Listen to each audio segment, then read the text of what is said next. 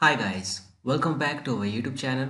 So in this tutorial, we're gonna learn how to use Clipboard in MS PowerPoint. Now this is the new series guys. This is a series of Microsoft Office PowerPoint. So let's get started. So why this clipboard is used? Basically this clipboard is used to copy something or paste something, not just copy in like we do in simpler way. We can copy multiple objects and we can paste multiple objects. So how to do that? So what usually we used to do is we just select the object, copy that, and then paste it, right? Okay, now let's suppose you want to copy multiple objects. Let's suppose we have here this image, this screenshot, two text box and one shape, and you want to copy everything and you want to paste it one by one, not all together, one by one.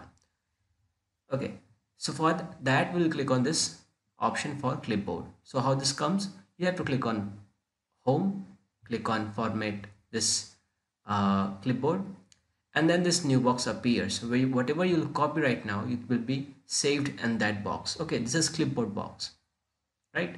So you can delete from here also. So let me delete everything and I'll show you again. Now this is open, right? So I'm gonna keep this one as first copied item. So I'll copy that. This will be my second copied item. So this will be here.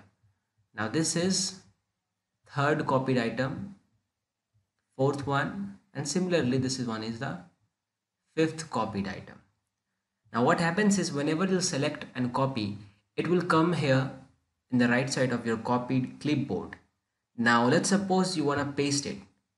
So if I'll right click and just click on paste, then it will paste the last copied item, not the one, the first one or second one. Okay, it will paste the last copied item.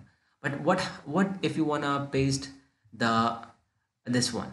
So we'll just click here and then it will be pasted. Get it? Now you can delete from here also, or you can remove it from your clipboard also.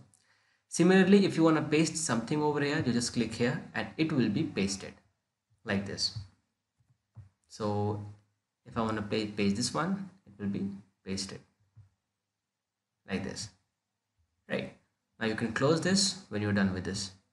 This way guys, you can use clipboard to copy and paste in Microsoft PowerPoint. Hope you like this video. Thank you. If you really like the content, then please like the video and click subscribe to see more videos like this. And you can visit mahagurus.com to see lots of other software courses. Thank you.